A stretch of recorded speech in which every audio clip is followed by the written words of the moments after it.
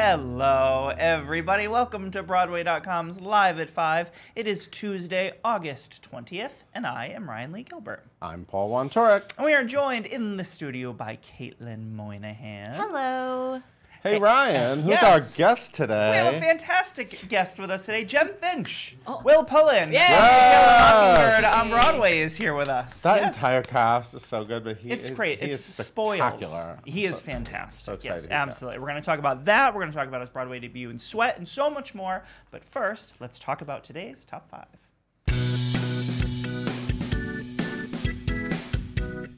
It's another day, which means another show has been announced for Broadway.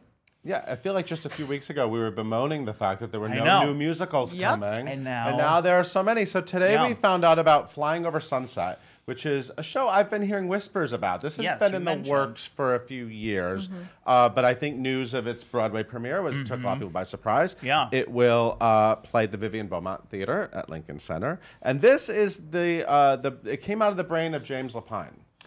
Always a good start. It's a good brain to start with. Yeah. Sunday in the Park with George, End of the Wood, James Lapine falsettos. And it has a score. Tom Kitt wrote the music, and Michael Corey wrote the lyrics. And it will star, people are really excited about this, Shrieks. Carmen Cusack, Tony Yazbek, and Harry Haddon Patton will all be starring. Now, this is a musical about LSD. It's about celebrities doing LSD. It's about famous right? people doing LSD. And what they did was they took 3 people from history who all had interesting LSD and sort of experiences and morphed them together. Okay. So here are and I did a little research on this because, like I said, I found this great article by Holly Nadler up in Cape Cod. She's a reporter who wrote about, she saw an early version of it. Oh, right. So it's about Cary Grant. Tony Yazbek plays Cary Grant, which amazing. is, both very handsome. Inspired. Different looking, but I'll be curious to see him become Cary Grant. So Cary Grant had a horrible childhood, a horrible father. So that was apparently why he sort of like experimented with LSD. You're making a face. Sure. I don't want to hear about no, LSD is just, I just don't escape. even know what it looks like. I don't LSD? It's No. kind of fashion now. No one does that. No one does LSD anymore. I don't know. Don't know. And then Aldous Huxley, who wrote Brave New World. He was a very famous author who then later became sort of like experimenting in these kinds of things. And then Carmen Cusack, the fantastic Carmen Cusack, who apparently sings a song called Flying Over Sunset. She sings the title song, which is going to be fantastic. She, of course, was a playwright. She wrote The Women, right? Yes, of course. Yep. Yes.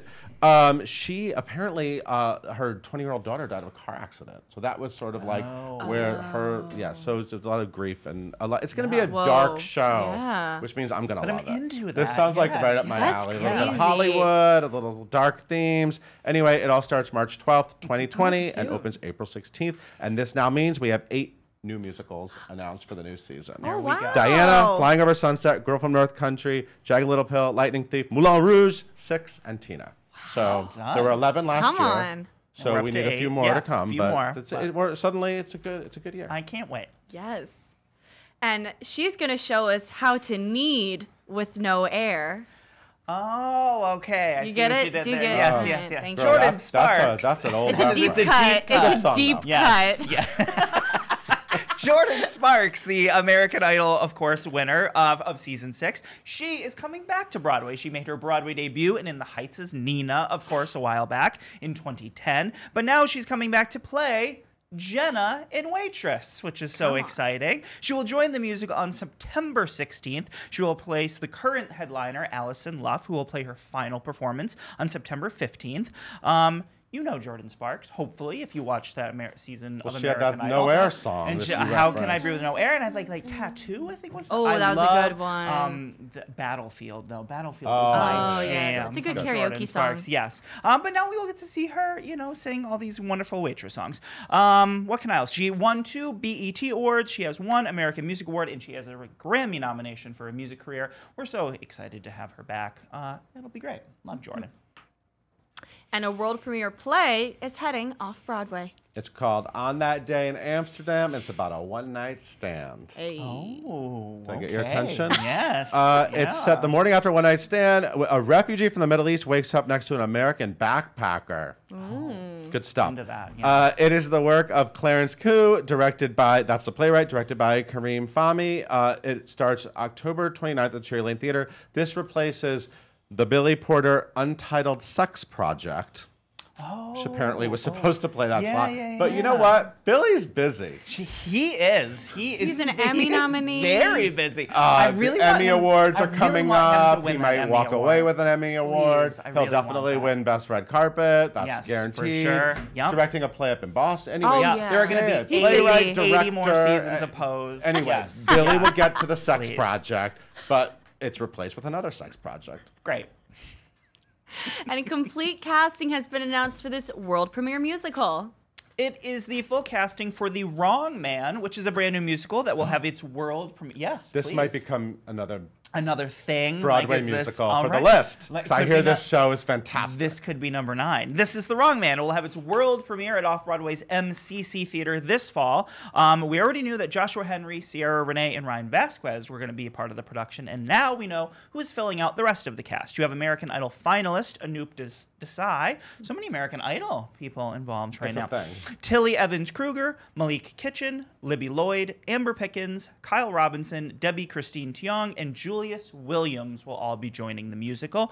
It is directed by Thomas Kail, features a book, music, and lyrics by Ross Golan, and it's based off of his concept album. It's set in Reno, Nevada, where Duran, a man just scraping by, is accused of a murder he says he didn't commit. So dark. I'm already pulled in. Interested. It will begin previews on September 18th at the Robert W. Wilson MCC Theater Space, and it will officially open on October 7th. I can't wait. Sounds great. And we found out who's going to be playing alongside Alice Ripley as Norma Desmond. Alice Ripley. Alice was just here yesterday talking to me about she's doing something at North Shore Music Theater. I'm going, maybe more than once, even though it's only running for like 2 or 3 weeks. And she was saying that sounds like she really wants to make it sexy between Norma and Joe Gillis. Yes, so I was wondering, well, who's going to get all the full Norma? Who's going to get that? Nicholas Rodriguez. The very dashing Nicholas Rodriguez will be playing Joe Gillis. William Michaels will play Max. Lizzie Klemperer will play Betty Schaefer, which of course is the role that Alice Ripley played on Broadway. Kevin Massey's Artie Green, Neil Mayer, Cecil B. DeMille. It's all directed and choreographed by Kevin P. Hill, and it starts September 24th up in Beverly, Massachusetts. I will be there to see the full Alice Ripley. Perhaps multiple times. There are a couple of other things that you can check out on the site right now. We did 5 Secrets backstage with Dear Evan Hansen. Sky Lakota Lynch took us through all of that. There was a press event this morning. There was a press event. You went, right? You got to meet Brian Cox. I met Brian Cox this morning. The Great Society's coming to Broadway, and we got a lot of pics of all you all the way with LBJ? All the way. I learned a lot of history this morning. Look at that. All right. Well, Paul, thank you so much.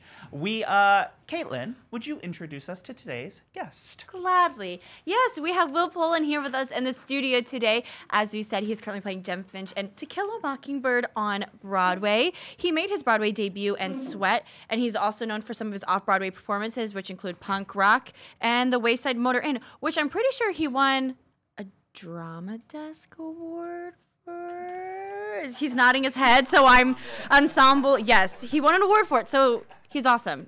We're glad he's here. I just needed that confirmation before I kept going. Make sure you guys leave all of your questions in the comments below, and make sure you follow at Mockingbird Bway on social media to stay up to date on what Will and his talented cast are doing. Everyone, please welcome Will and Ryan. Hello there, sir. Welcome to Broadway. Thanks for confirming. Oh yeah, you know. I was like looking for the eyes. I was like, too, you know, on my life. Thank you so much for having me. Of course. Oh gosh, thank you for joining us. I mean, To Kill a Mockingbird. This is. We were talking before the show. What an incredible piece of theater that you are a part of. You couldn't ask for a better team above you. You couldn't ask for a better cast alongside you. What is it like to be a part of this incredible, incredible production?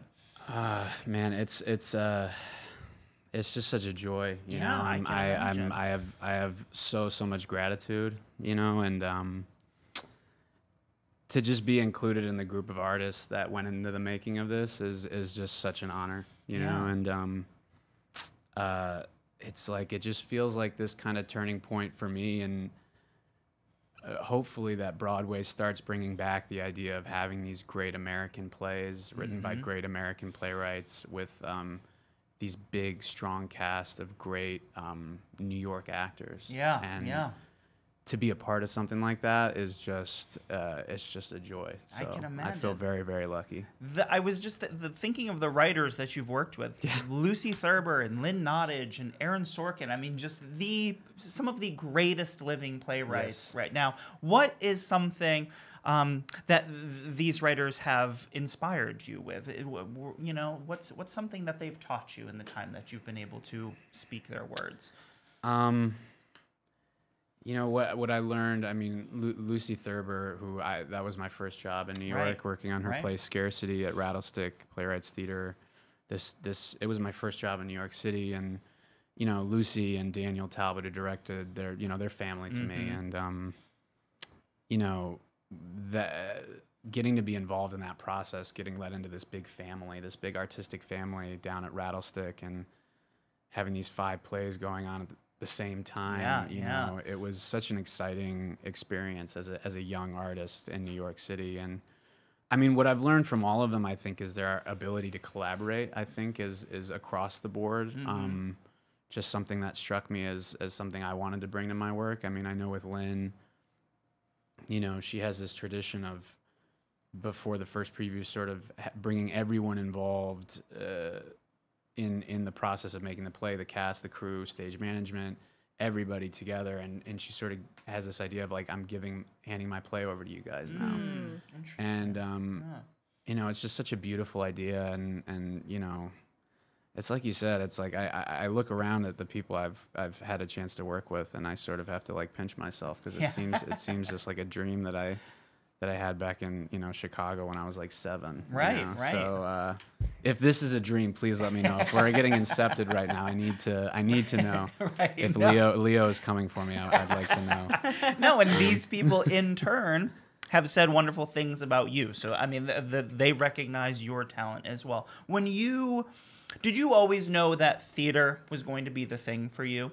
I mean, you come from, like you said, close to Chicago. Sports is legion in Chicago. It is. So if you aren't involved in sports, what happened? But so was theater and performing, were those always the plan for you? I think my mom got me into my first acting class when I was like 7. Oh wow. You know, I wanted to do you know, we had a local rec center, and my mom, with all her kids, I'm one of 6, and she made sure everyone was always very active, you know. So she was like, "What do you want to do?" And I was like, "I think I want to do this like tennis." And she was like, "You're too crazy for that."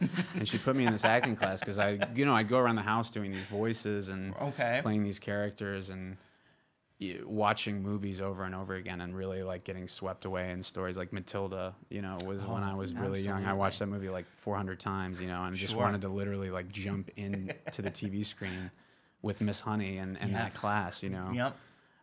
So I think I always knew, like, it took a lot of other people guiding me and a lot of people encouraging me, because for me, what I wanted most was to be an athlete. You know, I wanted to be Michael Jordan, and you know, I wanted to play for the Bears in the fall, and then the Cubs in the spring, and then maybe if we could squeeze like the hockey season in, you know, be the star winger for the Blackhawks. So like, ambitious. Yeah, you know, I had big dreams, you know. Yeah, but absolutely. when I played sports, you know, I was always afraid when the ball would get hit to me, because I didn't want to, you know, I never wanted the ball to hit me. I wanted everybody to do well, but like, I was just so worried about like messing up the team. Like the team was winning. I was like, I don't want to be the guy that screws this up. And like when I was in a theater, like all I wanted was to be on stage and be a part of. And so I think, but I never would have found it on my own. It took so much of like, you know, family and amazing teachers and people who worked at the rec center to sort of pull me into it. Yeah, help guide you where you needed to go. That's fantastic. To Kill a Mockingbird is, of course, a book that most of us, if we've grown up here, have read in middle school or high school. What was your relationship to the book when you got involved in the process for Aaron Sorkin's play? Yeah, we read the book in, I think it was in 8th grade. Okay.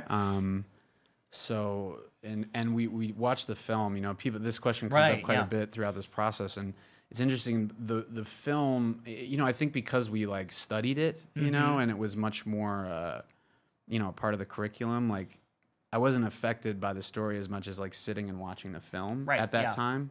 Yep. Because I mean, I went to a big junior high school, and it was like everyone sat and we watched, you know, Gregory Peck.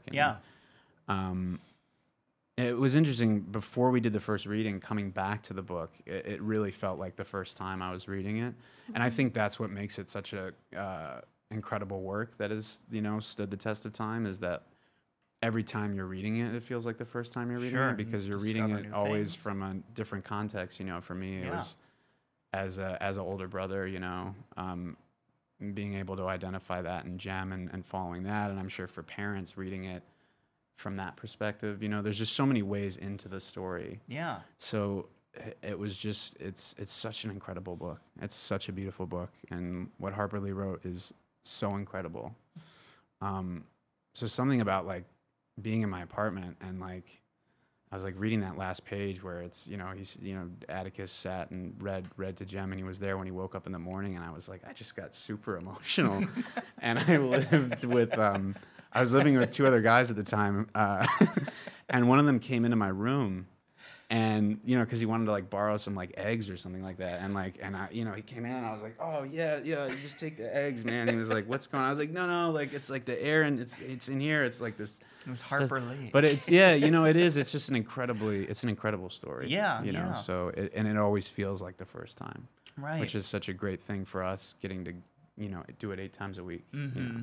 Right. What excited you initially when you were at those table reads? What excited you about playing Jem initially, and what do you enjoy most about playing Jem now that you're months into this? I mean, it's so funny. That first table read, I was like, the first table read. We were told that there was no way I was going to get the job. We were sort of, a couple of the others. We were sort of placeholders for the children they would eventually find. Exactly. So, which is an interesting for an actor, being that freedom is like kind of great. You're like going in being like, I'm not going to get this job. I can't mess this up. Like relatively, I cannot mess this up. I mean, and obviously, like Aaron Sorkin, who went to my college, and I met him as a student with like 15 other students, and like we went to his office in LA, and like I remember like sitting in that room with him, and just like it all seemed so far away. Like the idea of ever getting to work with him was like, maybe one time when I was like, old, way down the line, and had been through it, but I mean, the other thing was, obviously just every actor at that table was like, I admired so much, but with particularly, Celia Keenan Bolger, I saw Glass Menagerie when I had first come to New York. That production. And, sorry. This is what happens to you, you know what I mean? Like, getting emotional right now. No, I mean, like, but I saw that performance. That performance was one of the reasons I wanted to move to New York and like leave my family in Chicago and come here and be an actor, because I was like, I want to do that. Mm-hmm.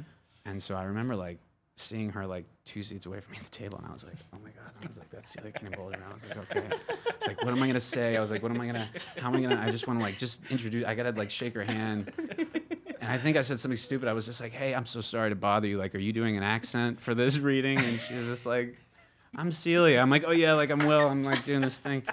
But I don't know, that for me, that's what this whole experience has been, is like, because I saw Gideon in The Few at Rattlestick. I don't know if you saw that performance.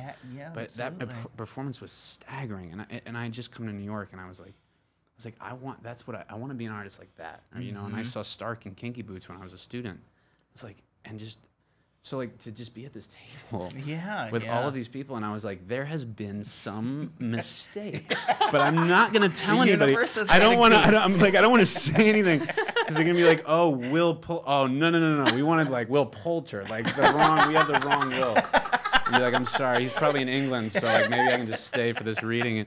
But like, it's so indescribable, that feeling. But like mostly it was so like getting to work with Celia, she's such an incredible human being, and everybody in Gideon, and it's like, but for me, so much of this play is us three, we're this unit in the play. So Celia Keenan Bolger and Gideon Glick, for me,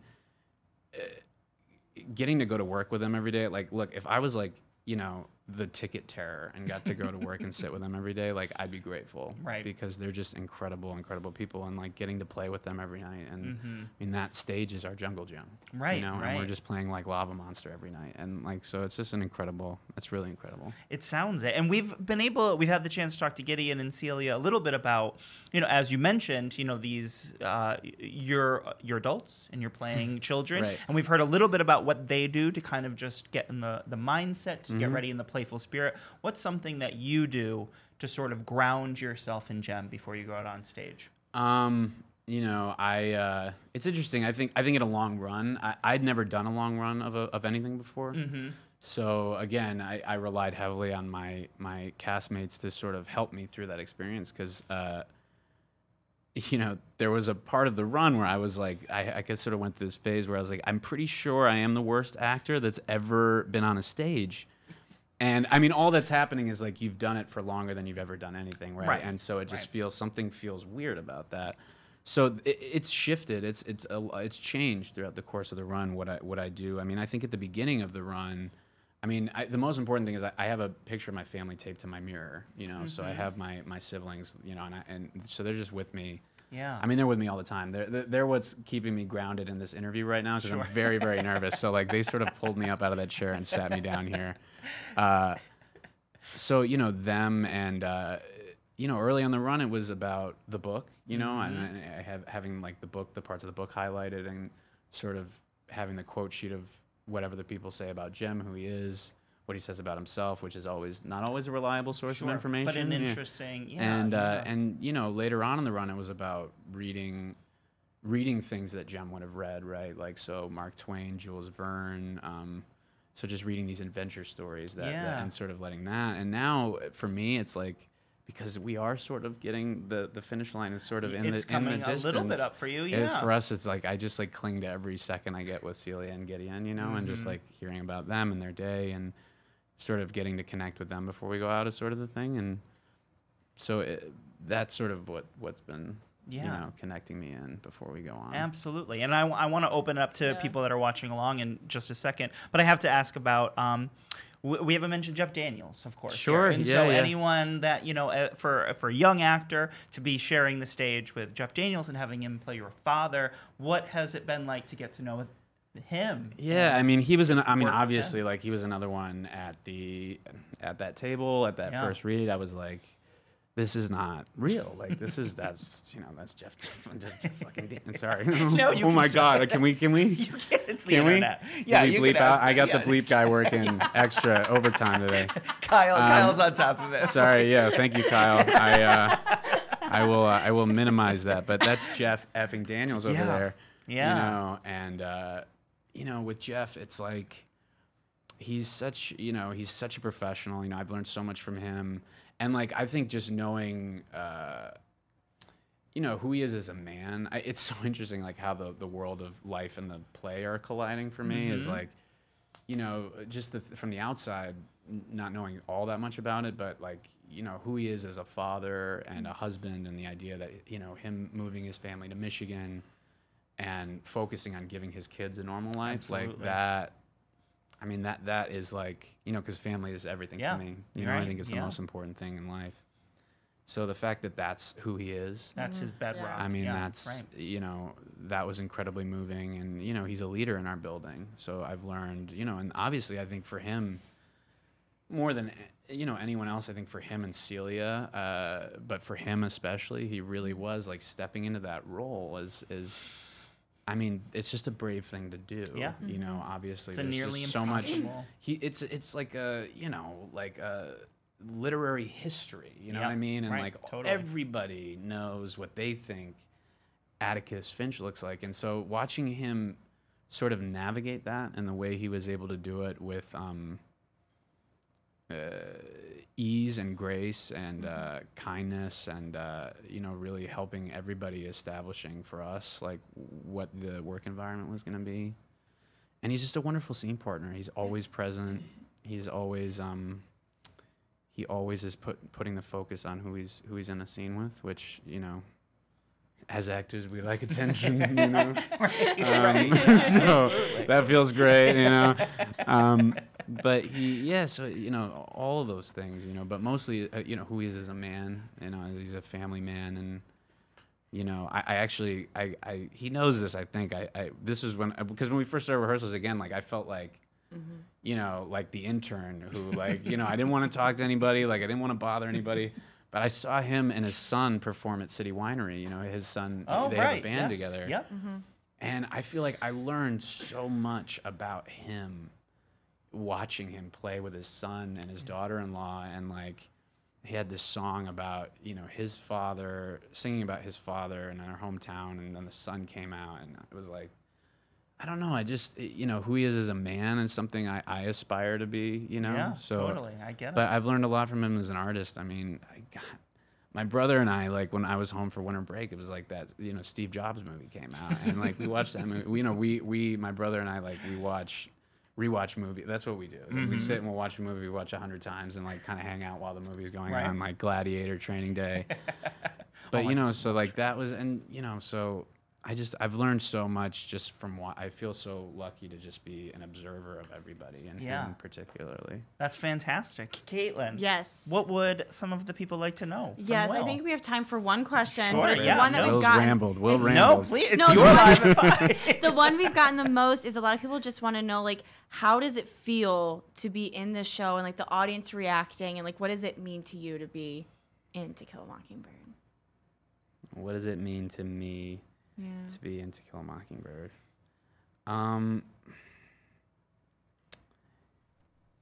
think I've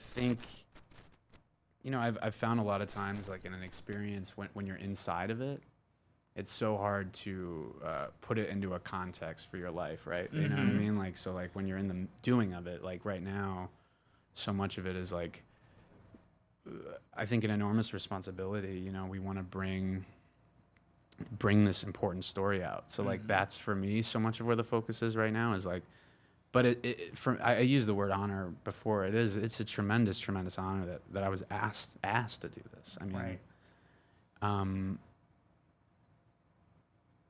it's like, I say this before the show, it's like we want people to come in and we want to take them somewhere. We want to take them to 1934 or make them, we want to take them to Southern Alabama and take them into this other world, and have the opportunity to do that. I mean, that's what, like I said earlier, is like, that's what brought me in, and was like, no matter what was going on in my life, is like, I could open up Harry Potter and I was a student at Hogwarts, and I could live in that world and just exist there, you know? So the idea that we can give that to other people in the context of such a important story is incredible. Yeah, no, and I say this as one of the most tremendous pieces of theater I've ever seen. It's absolutely phenomenal, and all of you are incredible. We can continue to sing the praises of Jeff fucking Daniels, Hayden Bolger, and Will Pullen, and Gideon Glick, and the incredible cast over there. But you should do yourselves a favor and go see To Kill a Mockingbird at the Schubert Theater. Congratulations, sir. Thank you so much for coming by and chatting with us. It's been such a pleasure. It's been a pleasure. Of course. Caitlin, would you take us out, please? Thank you guys so much for tuning in today. We are live at 5 every single weekday here on Facebook. You can listen to us wherever you get your podcast by searching for #LiveAt5 and hitting that subscribe button. Be sure to tune in tomorrow. We talk to Maurizio Martinez all about his upcoming concert at Feinstein's 54 Below.